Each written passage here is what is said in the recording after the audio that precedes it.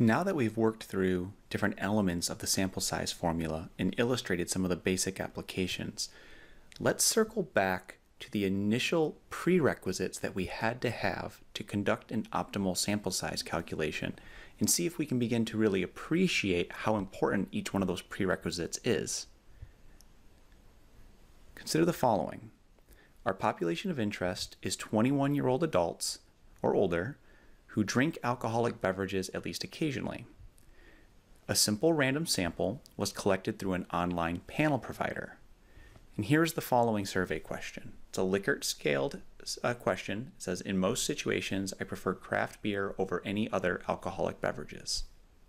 At first blush, it looks like we're ready to conduct an optimal sample size calculation. But that's not true. We have yet to specify exactly how we intend to analyze this actual question. And there's two possibilities that are very common in marketing research.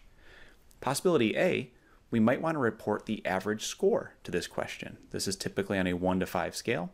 We simply want to estimate the average score that people respond to and project that to the overall population.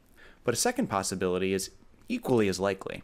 Instead of reporting an average, I may simply want to report the percentage of individuals who either agreed or strongly agreed. In other words, group those top two scores together and report the percentage. This is very common in marketing scale reporting.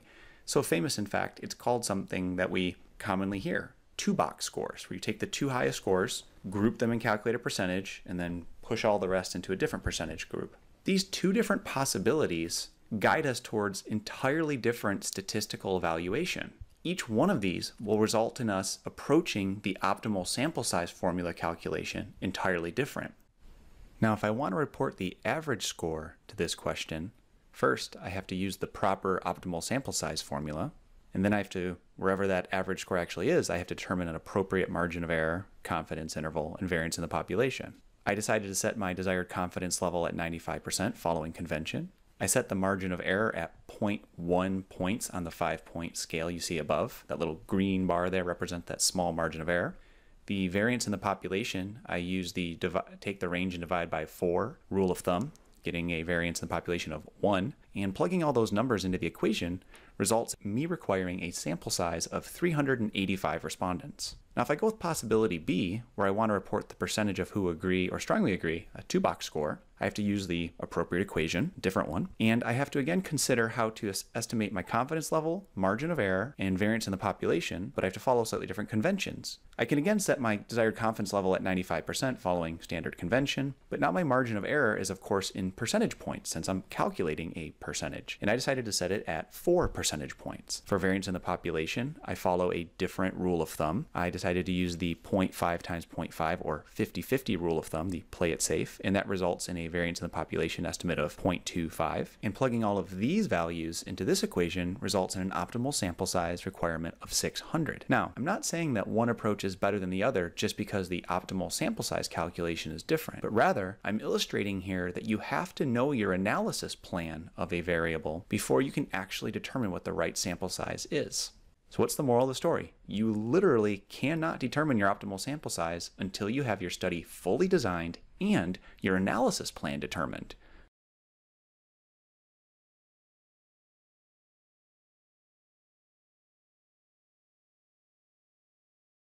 Now that we have some familiarity with each component of the sample size formula, how we derive the values we use or estimate those values, let's understand how if we hold the other parts of the equation constant, how tweaking each individual component of the sample size formula will impact overall optimal sample size calculations.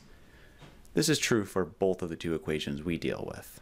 First, as you increase the confidence percentage that you require for your optimal sample size, by increasing confidence, it's going to increase the required sample size. To be more sure, you're going to have to pay for it with more data collection. If you decrease your margin of error, meaning you want less error in your estimates, again, you're going to have to pay for it with increasing your required sample size.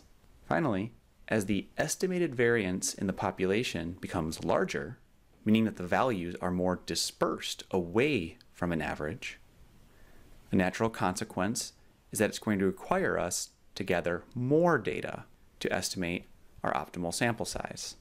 Now keep in mind, confidence percentage and margin of error are the only two levers in this equation that you get to control. Variance in the population is not something that we get to tweak just because it makes us happier that we don't have to collect as much data. Our goal is always to estimate that value correctly. But the other two are up to us, and they have to fit with the level of precision or resource constraints that we have to deal with when conducting marketing research.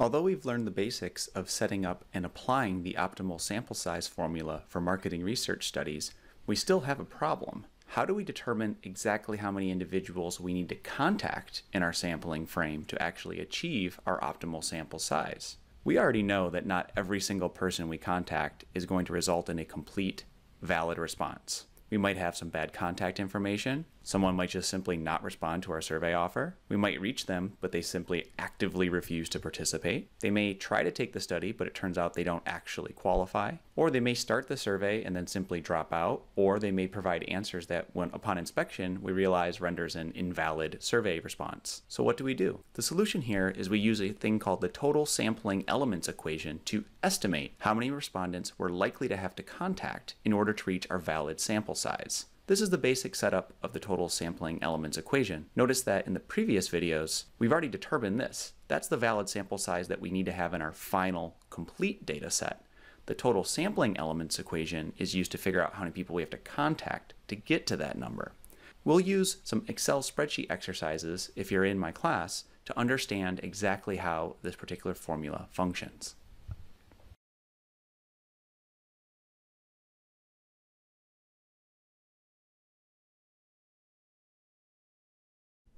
You may have noticed in the two equations that we used in these video series, we didn't worry about the total size of the population that we were drawing our sample from. Shouldn't that matter? Actually, it turns out it's not that big of a deal. Take a look at the bottom part of this table here. Notice that for the exact same level of 95% confidence and a margin of error of 5%, 2.5%, or 1, whether the population is 500,000 people or 1 million people, the actual sample size that we'll have to collect is exactly the same or nearly exactly the same. It turns out once the population of interest is some arbitrarily large number, even larger than we observe in this table, we can simply ignore estimating or using the size of the population when calculating the required sample size, like we did in the examples in these slides.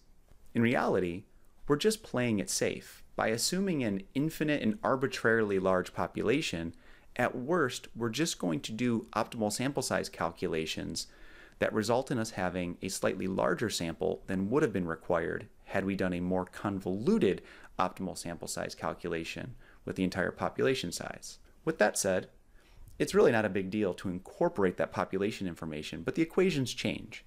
Simply Google finite population calculation correction for sample sizes, and you'll see how to adapt these equations with relative ease.